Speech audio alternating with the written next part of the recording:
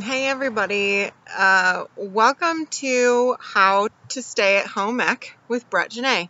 I am coming to you guys today from my new favorite space in our house, and I wanted to today on How to Stay at Home Ec, I wanted to talk about um, enjoying the fruits of your labor and enjoying the projects that we undertake during this time. So, a couple of weeks back, I was, I think I was just walking around the house aimlessly, like trying to think of things to do. And then I went outside to my pot garden and I was walking around and I came around to the front and I just started pulling weeds. And there were a lot of weeds and there were a lot of things in the front beds that I didn't want to have there. And so what ended up happening is I pulled weeds until I stopped pulling weeds. And then I looked at what I had done and I was like, wow, that looks really nice. And I had like the biggest, deepest plans to do some things in our front beds this year before quarantine happened and before COVID hit. And so I realized that I had taken a step in a direction to do a thing. And I was really proud of what I had done. I liked it a lot. And I was like, I could see the way, like I could see myself paving the way for getting the beds cleared out. And so what ended up happening is over a series of 3 weekends, I cleaned out my front beds. And so I want to show that to you guys. And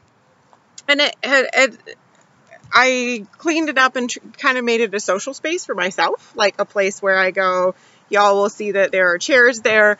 I made it a place where I spend a good amount of time, but that wasn't really easy for me. So we'll start looking at it, just because I'm proud, and also because, just because. So this is the front of it. I hope you guys can see. We got our little flamingo situation. Chairs, and then around to the other side, and around to the front. And I spent some time, even raking the lawn last weekend. But yes, I show this to you guys because I'm proud of it. I show this to you guys because it's one of my favorite places, but it didn't become my favorite place. It didn't become my favorite place because I did something to it. And so that's what I wanted to talk to you today about. During quarantine, I have seen on Facebook and, I've heard people talk about all of the things that they're planning on getting done with their house now that they have to spend so much time at home. And so a lot of projects are getting started. Some of those are getting done. And what ends up happening a lot of times when our minds are frantically searching for purpose during a time that's crazy like this, I think that what we do and what I did, and it kind of scared me, is I was almost done with the corner that's off to that to the right hand side of our house when you're looking at it, and I almost didn't finish it. And I'll tell you why I almost didn't, because I was afraid of what was going to happen when I didn't have anything left to do in my front beds. So I actually had like a sort of procrastination based on uncertainty of what my life was going to hold. And it was really it was real, you guys. Like I had to do a bit of an introspection to know that what I really wanted was for it to look nice, and I had to have an idea of what I wanted to use it for. And then I had to decide that I wanted it enough to finish it, even if that meant that I didn't have anything to do with my time. So I did finish it, as you guys will see, and then my mind started frantically searching for something else to do. And so I think that it's important that we allow ourselves projects during this time. I think that it is fantastic that our projects are home-based. I think that it's a beautiful and lovely thing to enjoy our time at home and to make our space a livable, lovable, laughterful space. And I'm all for that. I guess today what I wanted to say on how to stay at home ec is that during this time, especially when we start a project and when we finish a project, if that's what we get to, that we enjoy every stage of the projects that we choose to do. So that means the beginnings we enjoy, the journey we enjoy. So that meant for me turning on music and listening to Bacchanal and winding it up, and not whine, but like the dance, like actually booty shaking in my front lawn. Yes, it happened. Those mornings into those hot days when I sweated out wearing a tank top or a tube top and my shovel and my gloves and my shorts and getting a tan and enjoying that time, and then enjoying the time that I have now. It has been the hardest part of this. So when I started this project, it happened very organically. When I was doing the project, for the most part, it happened quite easily. I looked forward to the weekends when I was able to do it, when I wasn't out working. But finishing it was really hard for the reasons I mentioned before. Fear of not having something to look forward to do. And then since then, it has been a little bit difficult restraining my mind enough to enjoy the fruits of my labor. So as part of my morning routine, now that I am off of work, and I'm super stoked about that. I loved my year in the nursery, and I'm excited about what will come next for me. But right now, my morning routine includes, after all the things are done and I've taken care of the animals and I've taken care of myself and done my stretches and things like that, I come out here and I'm drawn to it, but not in a way that you would imagine.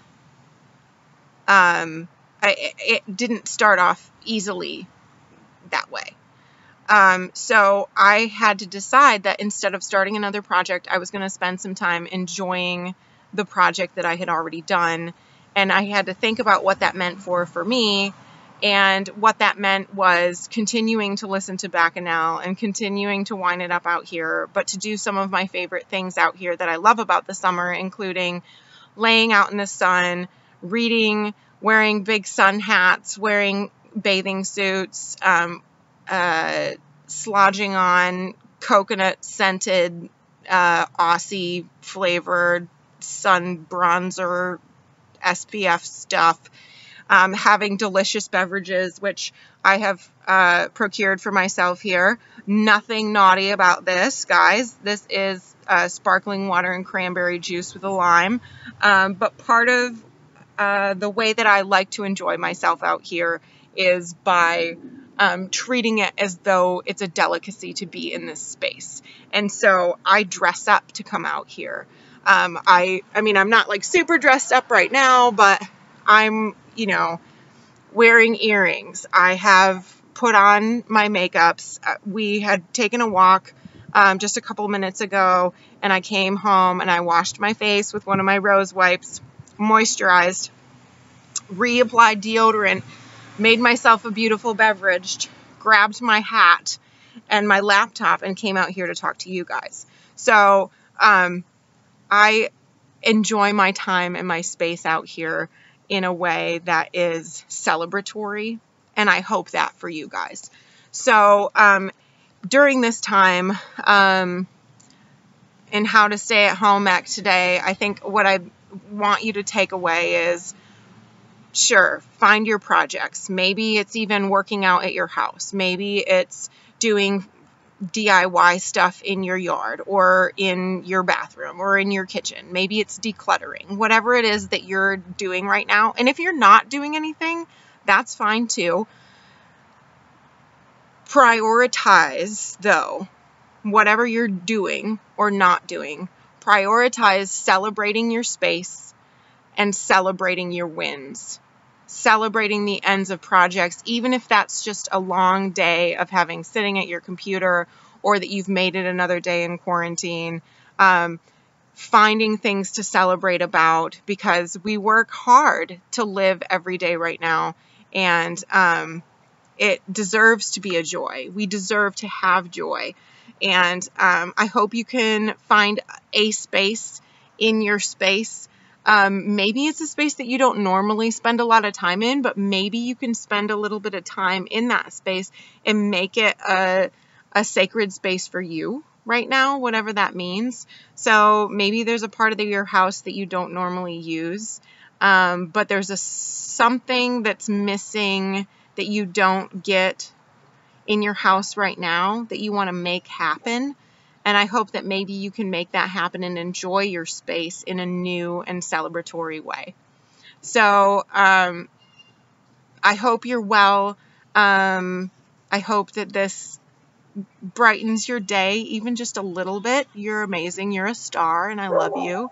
I hope that you find yourself a space, and if you've already got a space and it's perfect the way it is, I hope you celebrate your moments in that space in the ways that are meaningful to you. So have a great day. Way to stay at home, and we'll see you next time.